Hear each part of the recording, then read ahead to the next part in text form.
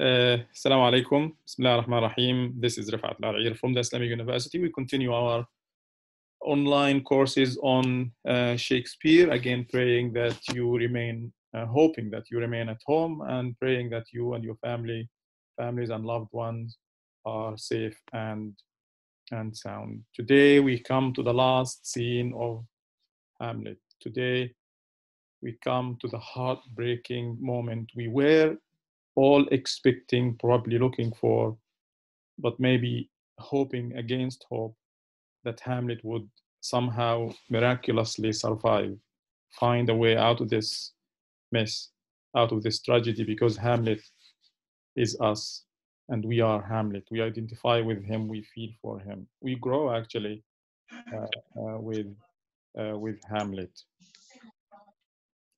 So last time we discussed the first part of the scene, and today we continue the discussion. I want to remind you of things we probably mentioned last time. We've seen Hamlet who's calm, at peace. Hamlet who, he literally said, with a special providence in the fall of a sparrow. You know a sparrow, what a sparrow is? A sparrow is a bird. And when the bird falls, it falls for a reason. Let it be. This is Hamlet. So Hamlet, we'll see how he starts the fencing match, apologizing to Laertes. He praises Laertes. He compares himself to the Laertes and describes him as a gentleman. Now, according to Hamlet, we'll see how Hamlet blames his own madness for the death of Polonius. It wasn't him, it was madness, and probably of what he did in the grave. We'll see the first casualty is going to be Gertrude. She's going to drink the poisoned cup that the king prepared for Hamlet.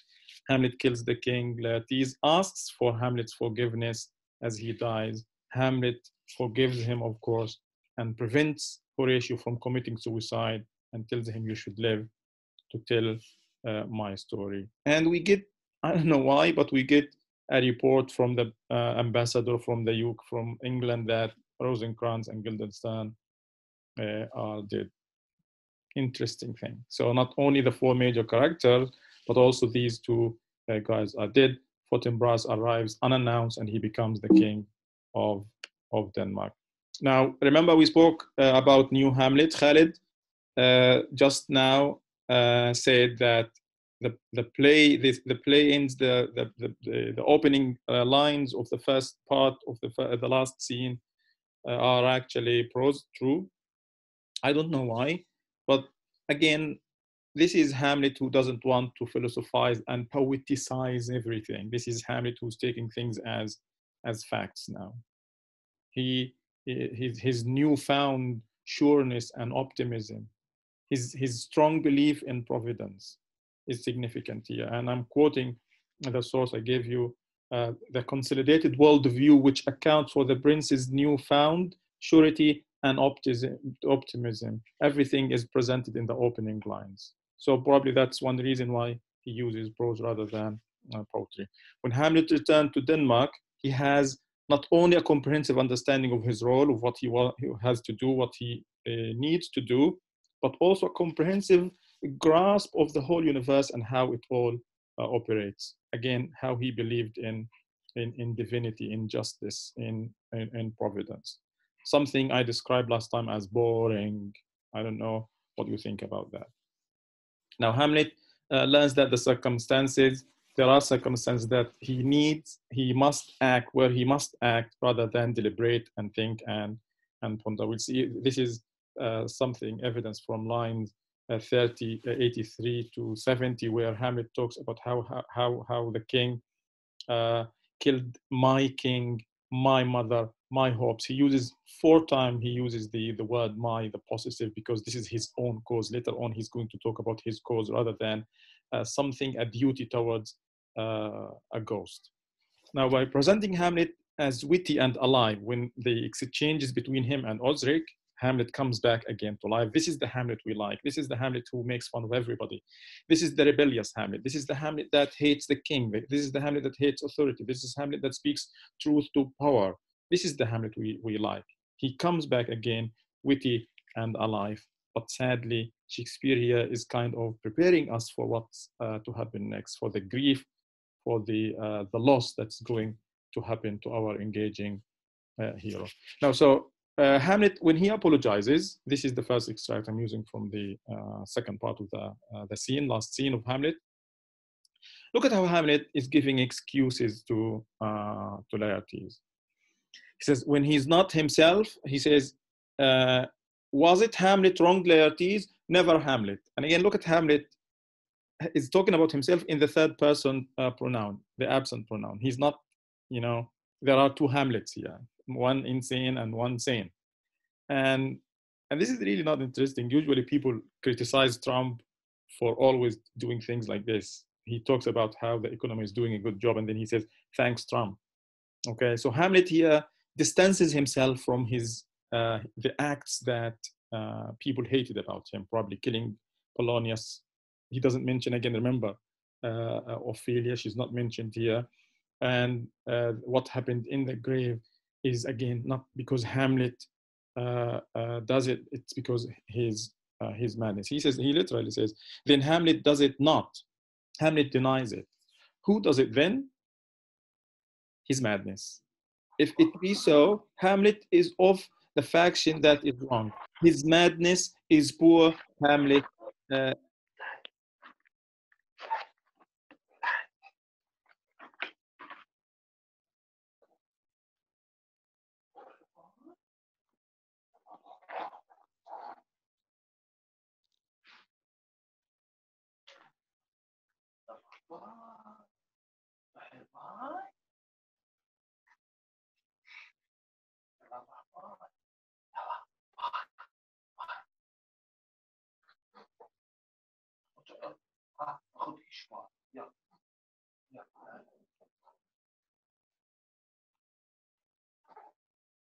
Doctor, we can't hear you. What was the last thing I said? What's the last thing I said?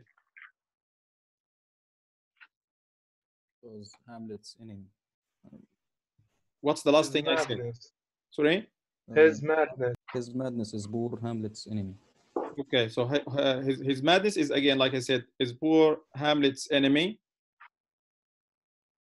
He's blaming, he's distancing himself from himself.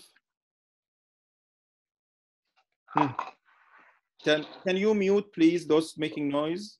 Anyone? Someone is making a lot of noise. Tasneem, can you mute yourself? Okay, so he talks about Laertes as a friend and as a brother, as a gentleman, which is really cool here. It tells us a lot about Hamlet. Now, many critics are unhappy because Hamlet gives this excuse. Now, the Hamlet that was mad, or that pretended, that feigned madness, was long gone. Why bring madness again, Hamlet? Why give this excuse of being mad to Hamlet in Act 5? Act 5, madness doesn't fit here. It's not appropriate for the discussion, for the development of the character. Why regress? Some wonder whether Hamlet has an alter ego, a false self. He has another Hamlet. There are two, schizophrenia or something. Some think, this is hollow, that Shakespeare shouldn't have done this. And consider this Hamlet saying it's his madness to be Hamlet's most perplexing utterance. Because again, Hamlet that is mad is gone, no longer here. Why bring him back, Shakespeare? So some still consider Hamlet's madness to be fiction, to be feigned madness, subscribed to for various reasons. Hamlet pretended to be crazy, insane, mad, and his mother wanted him to be insane when he killed Polonius, because she didn't want him to be blamed for this. So how come we need to take it as something sincere here in the apology? In the fencing match, Hamlet wins the first two bouts. Clearly, Hamlet is is better than Laertes, the swordsman, which is interesting for some, for surprising for others. The scene here creates very dramatic, some kind of dramatic intensity, because there are two people fighting. It occupies only a few lines in the page, but in many performances it could take up to 5 minutes, where they keep, fighting and fighting and fighting. I look at the productions on YouTube and see how this is going to go, because it shouldn't only cover a few lines or 1 minute or 2 minutes, because there's a lot that could happen without them having to speak. So the action here is more significant than the dialogue. Again, it depends on the producer what to highlight. Now, Laertes accepts the apology, Hamlet's apology, sincerely, but he tells him, listen, there are terms of honor that I have to make sure people are not going to criticize me for not avenging the death of my father. And he talks about honor, that he has to fight him for this fake duel that he planned, where he planned to kill Hamlet. And this is, again, we spoke about Laertes, who cares more about his honor, his name, his reputation, rather than his sister and her well-being. So he accepts the apology, but wants to hear, okay, sorry for the typos, from elder people that forgiveness will not tarnish his name, that he's not forgiving Hamlet because he's weak, but because he wants to. But of course here he lies, because he says, I will not wrong Hamlet's offered love. And this creates more dramatic irony, engages the audience more into the text. In the duel, Laertes expresses his remorse, but still he doesn't abort the plan. He literally says, it is almost against my conscience. I'm doing it, but who pushed you to do this? The king? Why? What did he promise you? Why don't you stop? When he is injured, so what happens here is that Hamlet wins twice, refuses to drink from the king. We'll come back. I'm sure the arrangement of the events, you should see exactly how things are arranged in the scene. I'm arranging this according to issues I want to highlight. So while in a break, Hamlet was distracted, Laertes cuts him, meaning Hamlet is definitely going to die. But when they fight again, they exchange swords. Hamlet takes Laertes' sword, stabs him fatally, and then Laertes realizes his crime, but it's again too late. Here he says, I am justly killed with mine own treachery, because he treacherously stabbed Hamlet while distracted. And here he says, he admits that I am justly killed. This is justice. So Hamlet beats him. Only when Hamlet was distracted between the rounds does Laertes cut Hamlet with a poisoned sword. And Laertes' final words are significant. He says, Hamlet, Hamlet, thou art slain. No medicine in the world can do thee good. And he says the most significant thing that Hamlet needed in the whole play: thy mother's poisoned, I can no more. The king's to blame. Remember, there are so many people, dozens of people are on stage. People, the witnesses here witnessing this, and Laertes is being the witness. Who is behind this all? Hamlet, the king is to blame. He's behind your death, my death, your mother's death. And this is significant. We'll see what Hamlet does with that. Interesting how, again, I'm going to be going back and forth. In this scene, Hamlet, the king, remember how he started with loving Hamlet too much when Hamlet told him, I am too much in the sun. And then he distanced himself from Hamlet. He kept telling Gertrude that your son. Now he goes back to being friends with Hamlet. Come, Hamlet, come and take this hand from me. Offers him help, supports him, encourages him. And when he talks to him, he talks about Hamlet as our son shall win. Again, he knows Hamlet is going, if he wins, at least he's going to die, either by the poisoned sword or by the poisoned drink. Okay, now Gertrude here is also a little bit different. She's developed. She's different from the Gertrude, the submissive Gertrude. we've seen earlier. She's for the first time showing Hamlet motherly affection and love and care and support that we didn't see before. In the middle of the scene, she sends, which is really cool of her, very thoughtful, a messenger to Hamlet telling him to offer Laertes an apology. She said, the Lord said, the queen desires you to use some gentle entertainment to Laertes before the fall took place. And this is really cool of a mom, how she's giving advice, good sound advice to her son.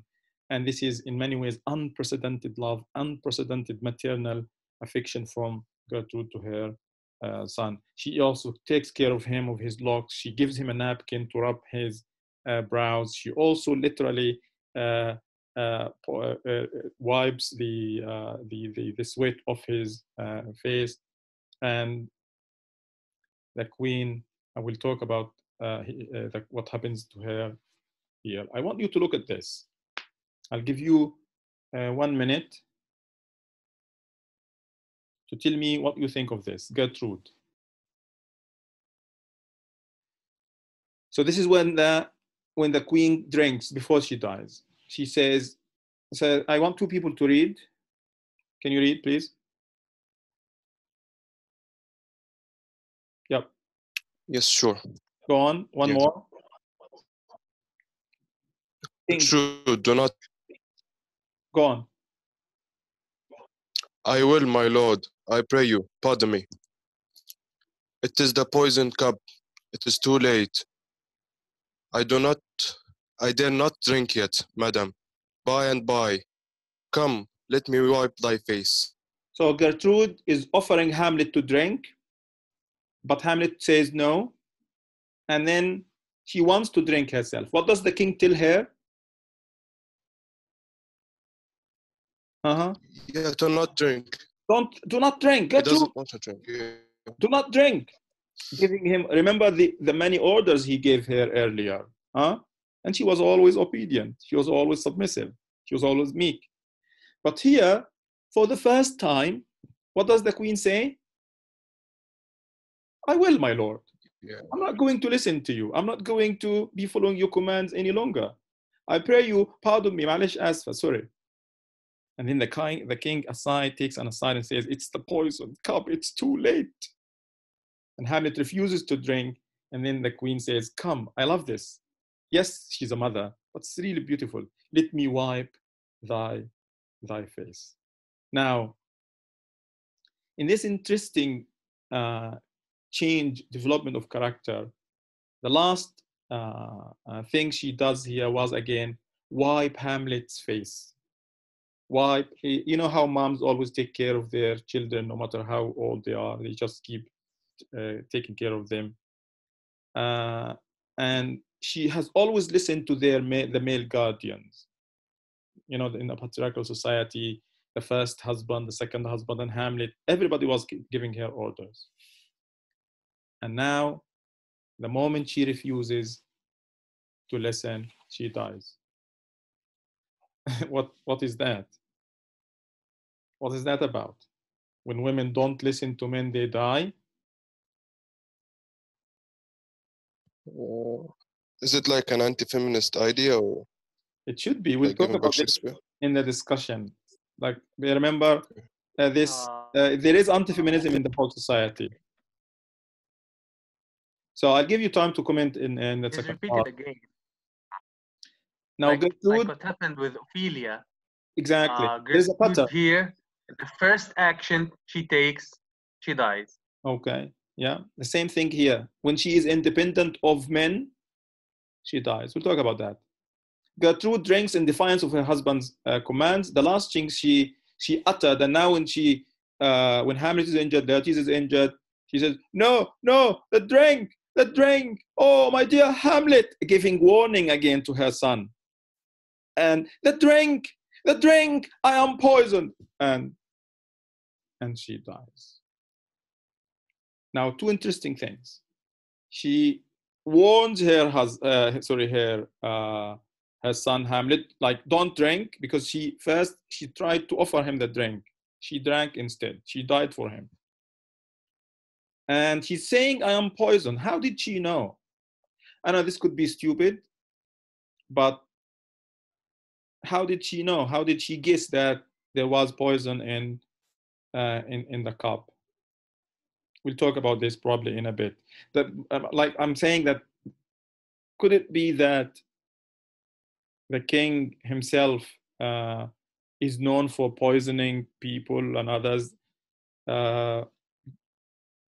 See my point? The point is that she immediately realized that she's poisoned, because the king tries to cover up. She says, oh, because she saw that the blood, she's too weak, she fainted. She's fainting because she saw the blood, Hamlet's blood, Laertes' blood. But she says, I am dead, I'm poisoned. The drink is poisoned. Beware, Hamlet, in other words.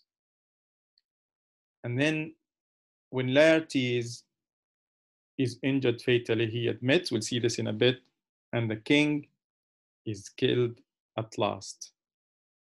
And Hamlet says, oh villainy, who let the door be locked, treachery, seek it out. The question is, why now? Why does Hamlet kill the king now? Okay, I'm not sure how much time we have before we are disconnected by Zoom, but I want you to think about this a little bit. Why did Hamlet kill the king just now? What difference does it make? What has happened now? We've got different circumstances here. Like what? His mother died in front of his eyes. Like, okay, so the difference is that the reactions is different. It's because his mom, does he like her more than he likes her dad? No. It's not his mom. I think if his father was killed in front of his eyes, he would have done the same thing because of the circumstances. It's a direct reaction from Hamlet. What other circumstances do we have? Someone else. What other circumstances do we have that changed, that made the Hamlet kill the king now? Maybe because his mom turned out to be nice to him at the end, so he wanted to kill the king, as an act of revenge. As Khaled said, it's like an immediate reaction. He just she was treating him nicely, and then she suddenly dies. Possible. What else? Maybe he killed him because he was dying. Banan is saying, because Banan Yasser is saying, because Hamlet was sent to be killed in England, and now it's his time to take revenge for himself. Interesting also. Tasneem is saying maybe he wanted this to be as an apology to his mother for his bad treatment. Possible. But remember, she's now dead. So he's just dedicating this to her soul, if possible. Someone else? I think that it is related to the change of his character. He's becoming more confident. Other circumstances, Hamlet himself is different, is changed. Thank you. Yeah. This is one thing. Another thing is that the situation is different, because when the king killed Hamlet's father, Hamlet the king, focus on nobody saw. Focus on this scene. What's different in this scene? Yeah. The difference is that everybody saw Laertes saying that the king is to blame, the queen saying that the drink was poisoned, so everybody knows that he's a murderer. So what does Hamlet have now? One, witnesses. Witnesses, yeah. Two, evidence. Yeah, no doubt, no ghost. Laertes and the people are witnessing this. Now, and Maram is saying he changed also. He's now a man of action. He has evidence, Bashar wrote. So the most interesting thing here is that we have something that is different. So by saying now his father and his mother were killed by the same person in the same way, by poison. He saw death here when he saw the act of killing his family. These are different circumstances, but later on we'll talk about more issues related to this. But look at, still, this is killing a king. It's not an easy thing to do. Hamlet says, let the door be locked. close the doors so the evil of killing a king doesn't spread all over Denmark, like we've seen in Macbeth, for example, or what we've seen in Hamlet itself, how the whole world was turned upside down because somebody killed the king. Killing the king is not an easy thing to do. Okay. More, anybody? Yes, I would like Quickly, to add. please. Yeah, it's okay. So he was like supposed to drink from the cup. So he like saw a direct like evidence that the king was trying to kill him actually, because it was Hamlet that was supposed to drink from the cup. Interesting. So he like saw a direct like attempt from the king to kill him. That's really interesting. So Hamlet has witnesses. He has concrete evidence. He's remember, he's a university student. He wanted this. A ghost from beyond the grave is not enough for Hamlet to give him orders here. So Laertes says, never to rise again, thy mother's poison, the king is to blame. Not only does Hamlet stab the king,